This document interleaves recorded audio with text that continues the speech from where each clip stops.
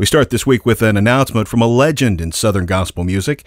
Ed O'Neal announced Tuesday the retirement of the name of the Dixie Melody Boys. Mr. O'Neal has been a part of the fabric of Southern gospel music for over 60 years. He was inducted into the Southern Gospel Music Hall of Fame in 2004 and has won the prestigious Marvin Norcross Award. He says, quote, "The past several years have been very challenging. I appreciate the promoters and pastors who have supported the Dixie Melody Boys, especially over the last few years.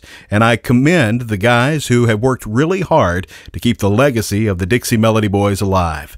They have represented Ed O'Neal and the Dixie Melody Boys with class, and I appreciate that. But after a very deliberate, thoughtful, and prayerful period of time, I feel the best thing to honor the heritage of the quartet is to retire the name." End quote. Mr. O'Neal is 86 and cites health as the primary reason for his decision. Southern gospel fans won't soon forget Ed O'Neal and the Dixie Melody Boys.